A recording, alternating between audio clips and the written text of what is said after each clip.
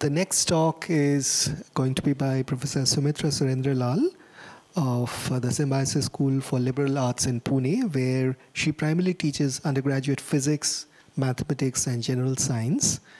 So again, Sumithra is no stranger to the Institute of Mathematical Sciences. So she had been a participant way back in 2010 in one of the complex system schools that we had organized, following which she had spent a few weeks here working on some very interesting networky stuff, like looking at networks of actors in various movies and what this says about social worlds as portrayed in movies and literature.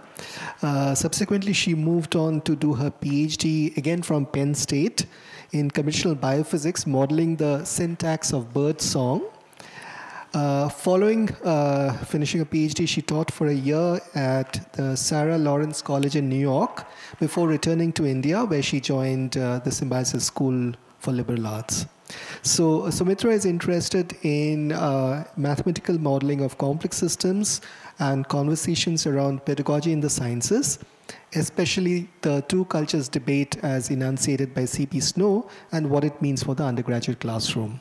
So without further ado, Sumithra. So as I was just saying that I'm speaking today not as someone who has formally studied libraries and infrastructures and histories, but as an end user, as a student and a teacher who has benefited from the presence of libraries, who would like to experience the possibilities that libraries offer, and who's convinced that good libraries are crucial to a vibrant academic and community life. I worried a bit about not being able to speak from scholarship, say as a researcher of libraries, and that some of the things I have to say are purely anecdotal. As I prepared this talk, I decided, to my benefit of course, that perhaps there's also room for the speculative in this meeting. And I may end up asking more questions than providing answers about the role of physical libraries in the internet era, but I hope you'll see it as creating space for more conversation. So the French philosopher Gaston Bachelard, in his book, The Poetics of Space, says that inhabited space is geometrical space. In the context of libraries too, in a geometrical sense, a library may be defined by its architectural dimensions, shelving arrangements, choice of chairs and desks, the physical layout, etc. But what Bachelard's assertion implies is that the essence of the library goes beyond these. And it actually lies in the subjective experiences and interactions of individuals with these geometries. Yes, the library is a place where individuals read to engage with knowledge, literature, and ideas. However, it's not just a repository of books, but a living, growing space that sustains the collective intellectual and emotional experiences of its users around the act of reading. Each inhabitant of the library brings their unique perspectives and interests into the space. When Bachelard wrote that inhabited space transcends geometric space, he was actually talking about the home.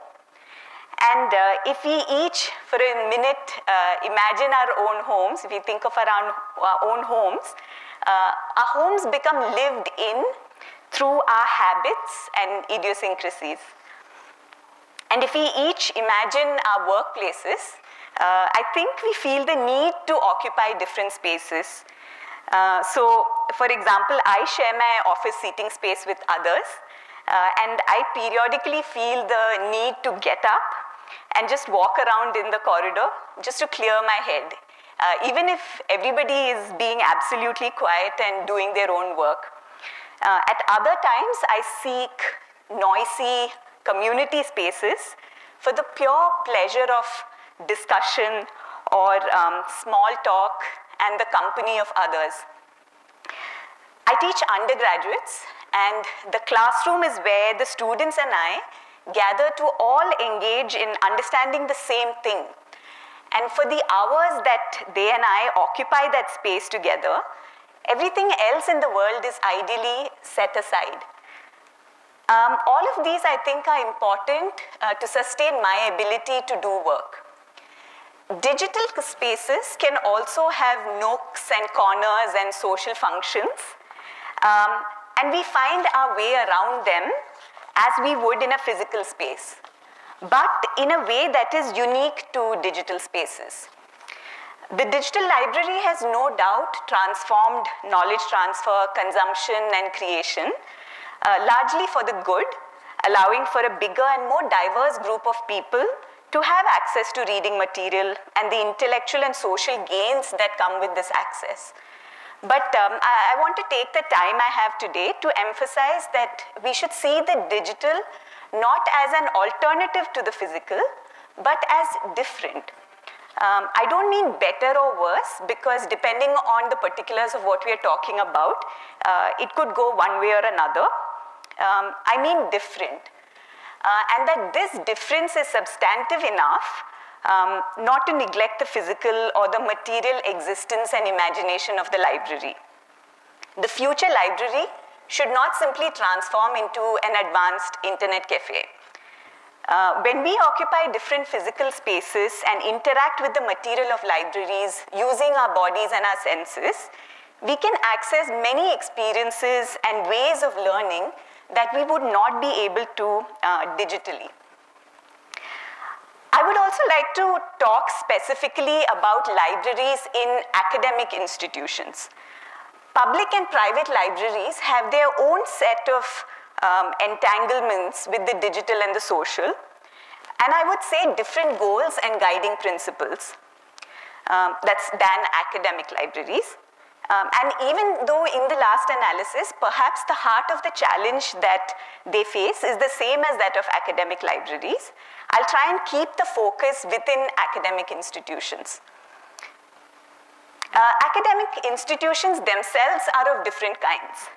So should the primary goals of an academic institution also in some way be intentionally mirrored or imbibed by its library?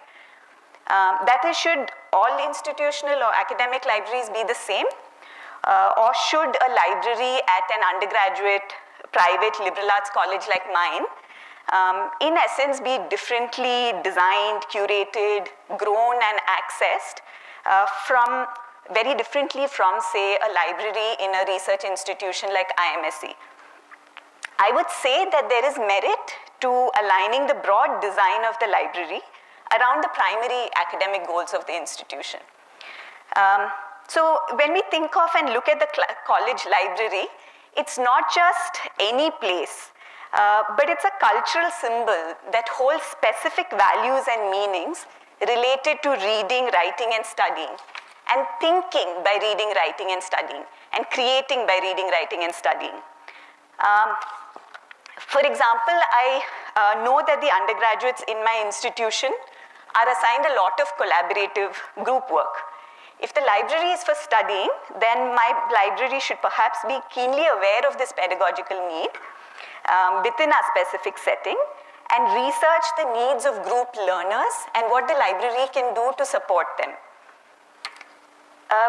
In some of our institutions, the library may be the only such learning space, while other institutions can afford to have multiple such spaces that each function independently.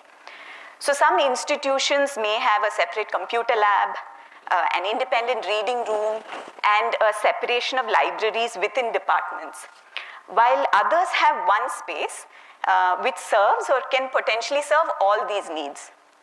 So, perhaps we could also think of what a network of academic libraries of different kinds can accomplish in collaboration. So, in my classroom, because I don't always have a very strict policy on mobile use, I would say that the digital, through their phones, manages to smuggle in the world to my students, the students whose attention I can't really keep. So I'm sure this is simply the sort of continuation of a mode of being that is regular to them in their homes, hostels, and other spaces too. I don't want to make the argument that studying printed text is necessarily better than reading something on screen. And that is why my students should be able to go to the library and open an actual book. Because from a few studies I've read, I think the jury in fact seems to be out on this. But I do think that shifting their place of work to the library, a space which they have socially agreed to occupy in silence, can help people intentionally cut away from some of the exhaustion of constant distractions. Tactility and the use of our attention in fuller ways is also a goal that many of us today seem to have. And a recognition of this is not beyond the mandate of what a library should be concerned with. Physical libraries do offer spaces for privacy, quiet contemplation, and focused study. And the absence of constant digital distractions provides an environment conducive to deep thinking and reflection. But I would say that the physical library is a silent space, but it's also a social space. In the current issue of my college newsletter, a fourth-year student who's about to graduate has some tips and tricks, I think mostly for the juniors, about how to manage the CA or the continuous assessment weeks. So these are a staple part of their undergraduate years. These are the weeks when there are several assignment deadlines across courses, term papers, mini projects, pen and paper tests, all falling in roughly the same week. So in these tips and tricks that she writes, in her words, she says, isolation kills creativity. Finding company whom you can bounce ideas off of, moreover, company that motivates you is essential. So this is from an undergraduate student, right? I think for students especially, the physical library as a social space is important. You may find people who are on the same journey as you, assignments, reading, browsing, just killing time, or even sleeping or taking a break. Being in the library means you can get back to work more easily than, say, if you go home. And I don't think that the library should shy away from addressing this need to also take care of the social needs of students. Not just students, but faculty also and others in our institutions whom the library supports with regard to their ability to engage with academic work. This, I think, can be done better by making an institutional effort to bring people to the physical library, even while continuing to provide remote digital access. The guiding principle for all concepts of library space has to be the best possible response to the needs of the community the library serves and its individuals. Let's also not overestimate the availability of environments elsewhere for students and others to access privacy, contemplation, or social spaces. Those in an academic institution can come from very different regional, cultural, social, and economic backgrounds. And such a space may not be prioritized outside of the library. Libraries over the centuries have sort of been constant in one thing that they have always offered readers, which is the pleasure of accessing what they could not easily buy for themselves. Spaces for privacy, contemplation, and academic socialization have to be thought of from this perspective too. We may also have notions about who a serious student is, who a serious researcher is, who a serious faculty member is. And all of this, including maybe what is their reading diet and so on. So all of this may come in the way of imagining or reimagining the physical library space and also determining the kind of material and services that libraries provide access to. With regard to reading material, while I may want my students to make full use of the library, maybe related to the courses that they are taking or the research that they are doing, I would also like them to be more curious about life and the world more broadly. This is not to say that every person has to and will enjoy reading fiction or general nonfiction, but that libraries and academic institutions should not undervalue that which forms a more general substrate of reading. In the things that we do, we can get stuck in our ways and become blind to all but those that are reinforced in our everyday. This could be about the kinds of ideas we have about the world, ways of thinking, paths to discovering the world, interactions with people, and our notions about ourselves. As a researcher, this could mean a narrowness to our sources of inspiration, a self-reinforcing set of sources for our work, and limited perspectives. This can be true for a teacher as well and a student. So a graduate student from here I spoke to, who had just begun visiting the library only recently, described the difference that the student felt when browsing books in the library and searching things on the internet.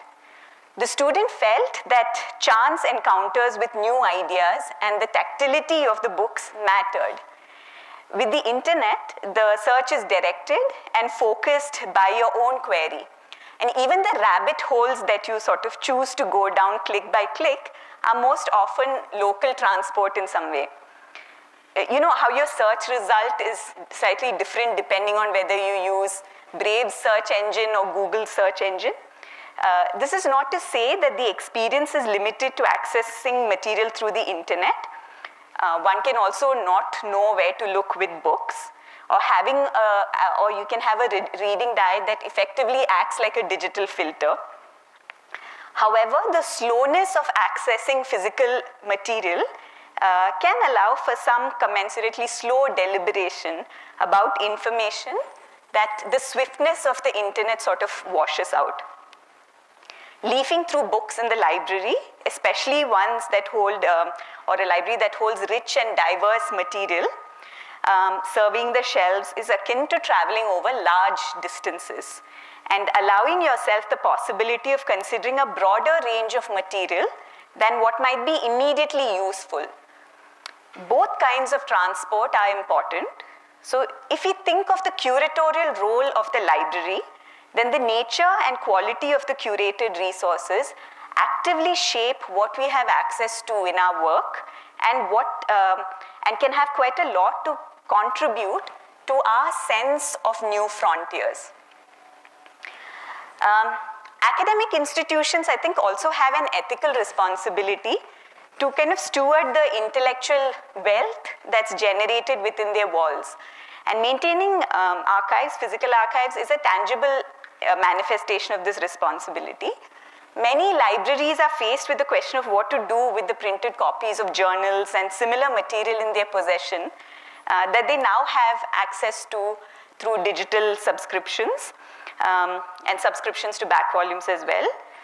These are investments in historical material that we should perhaps take a long-term view of and see from the lens of the preservation of intellectual heritage. They should both be digitized for wider access as well as materially maintained. Doing science is a human enterprise.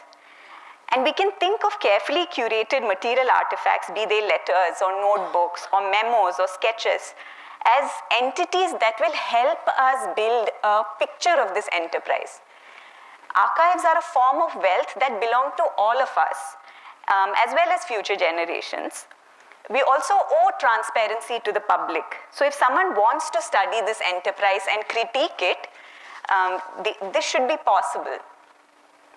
Ultimately, perhaps it all comes down to the economics, and I would like to suggest that the building of good physical archives, seen from the perspective of ethical responsibility, is not just a good, but a necessary investment.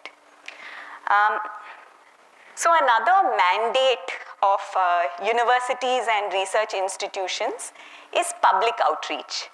The library can be one of the sites of outreach activities in an institution, not just because it's a built structure that simply provides a physical space for an event, but because activities can be designed to actively and mindfully involve the library and its infrastructure as part of what the institution has to offer to the public.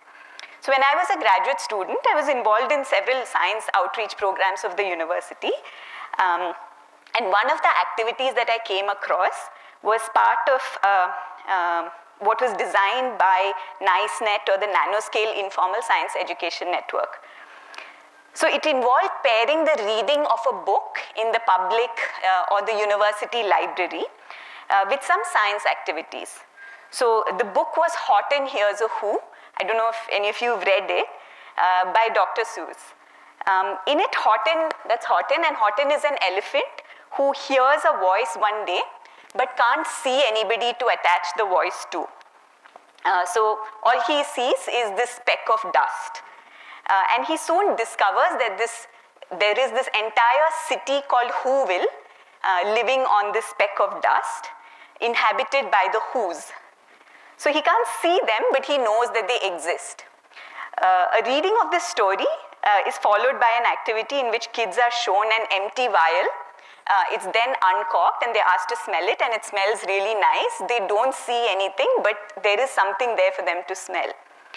So this activity then leads to this whole discussion about the existence of entities at very small length scales, and specifically the nano size of molecules. So there's more to this activity, but you get the idea.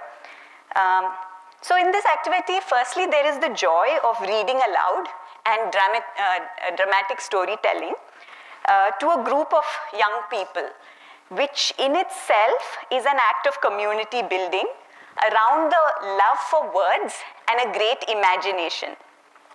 Then there is the juxtaposition of something from the sciences that requires just as much imagination in saying something about entities and phenomena around us that we can't see with our eyes, but can yet discover and interact with. And this is what I mean by a deliberate, insightful involvement of the library in a goal that is important to academic institutions, conversations with those in our communities who are not a part of the institution. So I would not limit it to public outreach alone. I wonder why I haven't used the library in my own college for similar activities with my undergraduate students or with colleagues from across disciplines. Of course, it doesn't have to be Hot and Here's a Who, but something that's suitably age appropriate. So many public libraries, I think Shiva spoke about this, and Dr. Madali also spoke about it, hold book readings and conversations with authors. As a reader, I would be thrilled if academic libraries also hosted such conversations, including conversations with writers of academic books, even say textbooks. I'm yet to attend an event where someone who has written a physics or a math book for use in an undergraduate or a graduate course sits down for a chat with readers. So what is their process, and how did they decide what material to include? Whom do they test all these new problems on? Who are the other actors behind the scenes who play an important role in putting such a book together? What is the academic publishing industry like? I mean, wouldn't you like to know? I also think that outreach tends to be focused on getting people interested in the sciences or communicating the current work of researchers to help participants in these outreach programs be aware of interesting frontiers and the questions that the academic community is asking. But I wonder if outreach can also be extended to giving them experiences of understanding and also maybe doing a few aspects of what researchers do. As a member of the public, I would be very interested in knowing how, with so many researchers around the world working on related ideas, and so much written material being generated around these, how does a researcher go about building the specific body of evidence their work is built on? Or how are these citation networks generated? What are their implications?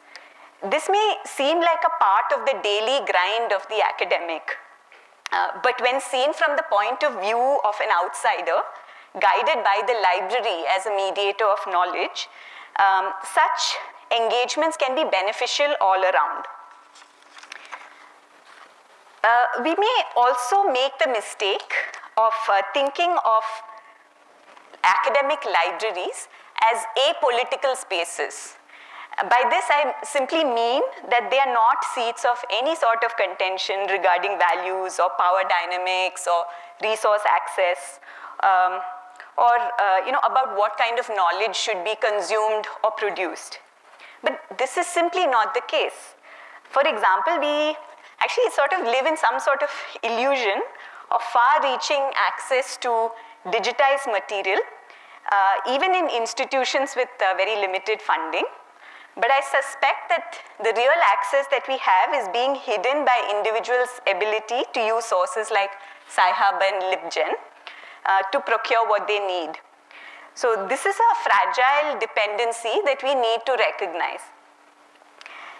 With increased access, we are also bound to engage with the politics of the digital space. It will take a while for all the knowledge in the world to be digitized, if it is at all possible.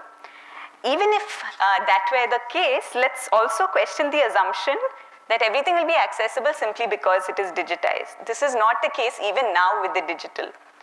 While the cost of copying digital material is very little and the material can be transmitted easily, access to the digital can be granted and taken away just as fast.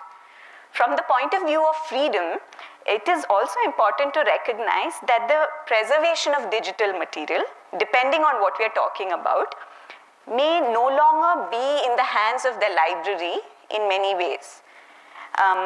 And in many ways, libraries are beholden to companies producing and hosting the material. The digital and the physical are also intertwined in other non-trivial ways. Actually, Professor Subbaiah Arunachala also referred to this example in the morning. He talked about the British Library, right? So 2 months ago, at the end of October, there was a ransomware attack on the British Library databases. They lost all their data, including personnel data, which this was subsequently sold on the dark web. Now, since library catalogs are all electronic databases and user data are too, what happened was that their patrons lost access to functions like checking out physical books as well, which is in some way ironical, right? You lose not just access to the digital, but through the digital to the physical. So there is an intertwining there that is not that straightforward. Finally, all libraries are the product of selection, a process of selection. Faculty, other research, and students may not know about the political and economic ecosystem governing the sources that we have access to and what we get to see, read, and even write about. Librarians and other library staff who directly work with and who are trained in dealing with precisely these details and form a group that has a sort of zoomed out perspective on this situation, can educate others in an institution on the way their libraries are run. All of us in academia should pay active attention to the functioning of our academic libraries, the changes that our libraries are going through, and what our libraries' plans are for the coming years. We are not passive actors in this scenario whose engagement with or the lack thereof has no consequences for libraries, but we actively shape their future forms, what is taken forward and what is left behind. If we see the physical library only as a place where information is stored for retrieval, we may not see why the continuation of its physicality should be any concern of ours. Students especially can make a difference to what the physical library can evolve into in an academic institution. In general, I think there is a need to preserve as well as create as many spaces as possible within colleges, universities, and research institutions that give its members a sense of self and of belonging to a community interested in intellectual activity. Students should therefore be involved in what is happening at their library and also actively interact with librarians, library staff, faculty, and the administration about what actually matters to their academic well-being and how the library can support them in achieving this. So I'll end here, but I wrote most of what I've said today sitting in the IMSC library because I've been visiting for a few days. I've grown particularly fond of this spot on the second floor with a writing desk and chair right near the large windows, from which you can see the rain tree. So Dr. Pandian, I told you this when I met you, but I'll say this again. I'm told that you're responsible for setting up the RFID system in the library, the one here that allows anyone with an access card to visit the library even after hours and on holidays. I just want to say that I've benefited from it during my time here at IMSC. Apart from, of course, being able to browse through the wonderful collection of books that's housed here. So, Dr. Pandian, I wish you a wonderful retirement. Your working years with the libraries have coincided with a period of great changes in how we access knowledge. And I hope you'll write about your experiences for a general reader. Thanks, everyone, for listening. Yeah. Questions, comments? Yeah. First of all, it was a wonderful presentation. Very colorful, I would say. Okay. You used some of those paintings and things like that. And only one question that I have is, what's your view on this entire research? About libraries stop thinking about the library space. Are they happy with the library space, what they get as a workplace? You are talking about library users. I haven't asked you need enough. To look at that angle as well. Okay. Because for library users, it's a different place. Library staff, it's a different space. Do they like it? Do they have all facilities what they are looking for? Maybe that could also be addressed next time when you speak. Just a suggestion. Sure. Yeah? Thank you. Thank you.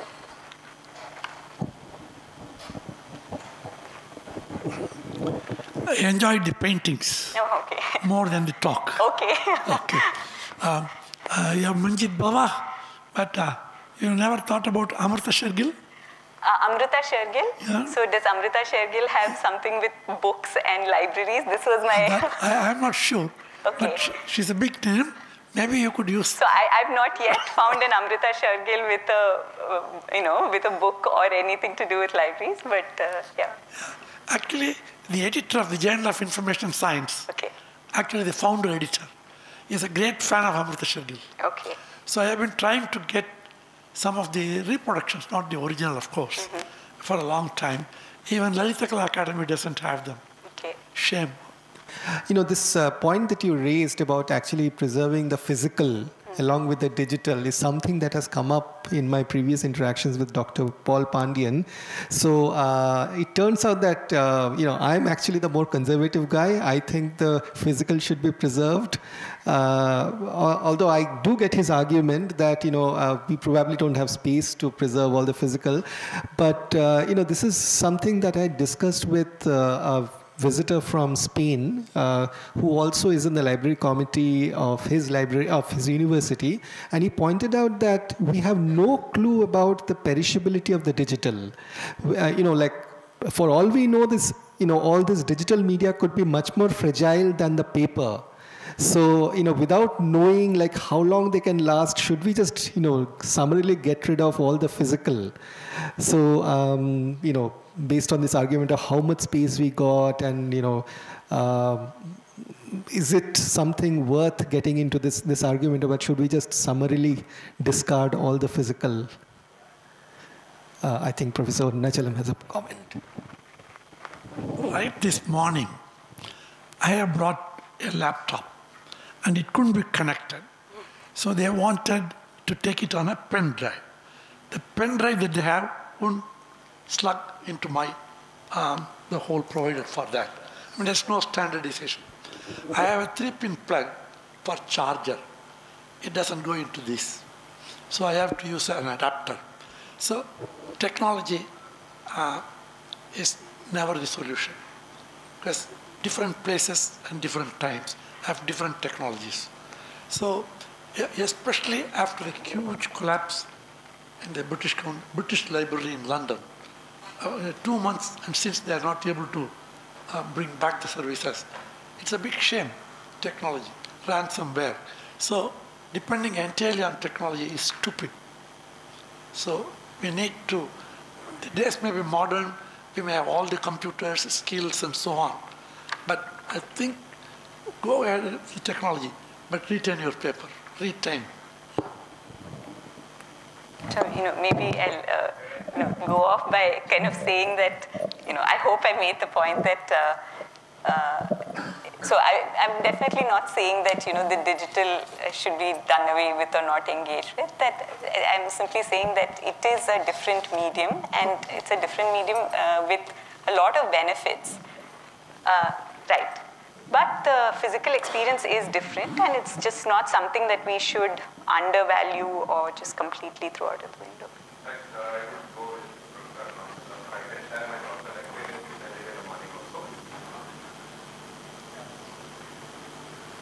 During my session in the morning, I talked about digitizing Times of India as a newspaper right from the beginning. Yeah. Even though we have advanced technology, digital archive, everything is working properly, we still maintain the original bound volumes intact in a less costly location. We are maintaining the microfilm source also as it is, including positives as well as negatives, and digital archive also with a remote backup. Because you never know when we will lose a digital collection. And these are rare copies, you will not get it from anywhere. Similarly, that applies to any institution. If you have got a hard copy archive, even though if you digitize them, you should find a less costly location to preserve them and keep it forever. Because once you lose your digital collection, if you don't have an original source, you will never get it. Because these have been maintained for hundreds of years by different set of people. Yeah. You will never get it. Thank you. Can I just one last thing, which is that I also, I was trying to see what is driving this sort of, in academic institutions, thinking about switching to digital, right? Is it on the basis of, so as a teacher, I'm interested in when students are actually reading material, does it actually make a difference when they read in print and read in text in terms of what it means for cognition and so on, right? So I'm not sure that a lot of these decisions are being made on the basis of what it means for learners. There is at least in the Indian higher education context, maybe I don't know where to look, but I don't see enough studies being done on what this means before these changes are made, and a lot of the changes seem to be driven by economic arguments and other larger institutional policies, but not really thinking about what it means for learning. And it would be really nice if libraries can support this sort of work that feeds into their own evolution as well. Yeah. And in this context, specifically a student and what it means for learning. Yeah. There was a question. Yeah. The presentation was really good. Thank you. Congratulations. Thank you. And myself, Kalpana from Indian Statistical Institute. I am from library profession. From a professional side and from a end user side, both way I think that digital collections are really distractful. Okay.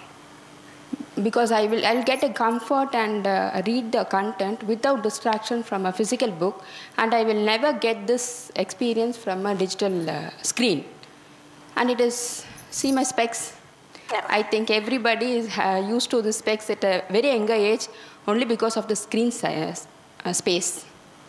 So this was not the case actually in older generations. So this is the thing, right? Like, so I'm not sure if that's the way to think about this completely, right? So, and I'd still maybe go back and re-emphasize this, that I think depending on what you want to do with the library or with the material, the digital may be better than the physical, or the physical may be better than the digital, right? It really depends on what you want to get out of it, right? And that we have both possibilities is important, and it's important to kind of retain. So from my usage or from my experience, I'll use all the search things from the digital environment. But once I locate it, I'll go to the physical version and read it. Okay, so this is also something I think we don't know enough about, which is that how are users, library users, actually interacting with the physical and the digital library, right? Like, what are the use patterns? How are our students actually using our library and resources? So here are more questions that somebody should be looking at and working on. Yeah. And at the last solution, I used to take a printout of any chapters or journal articles, then I'll read it from the print. Because I had to get a better option, at least to save my eyes. Yeah, it's what you're used to, right? My students who are digital natives may be used to a very different mode, and so maybe I need to figure out what the exact same thing means for them as well. Yeah. So definitely coexistence is the need of the hour. Absolutely. Just I want to summarize this. See, this debate can go on forever. You know, there are two set of debates. Some old generation people, they even today, I would say that I would like to read a fiction only as an hard copy. Long reads, it's better to read a book. But if you are looking for something as a quick reference material, use the digital archive or digital tool as retrieval tools. You can download, search, maybe take a printout and read. But the other point she made was, trying to make was, like if you go into any online source, you are reading something, suddenly something pops up. Then you will get into that link. You will forget what you actually wanted to do. Then you will go on to some other link. That distraction is always there when you go to online. You will be watching something on YouTube, an interesting video, something else will come up. Then you will forget about your real purpose. That one need to avoid. That depends upon your own temperament and mentality. For that, there is no solution. Thank you. Actually, while my entire talk was anecdotal, but I think all of these are anecdotal, right? And I think I'm just advocating that we need to systematically and academically study this before we are able to kind of make those switches.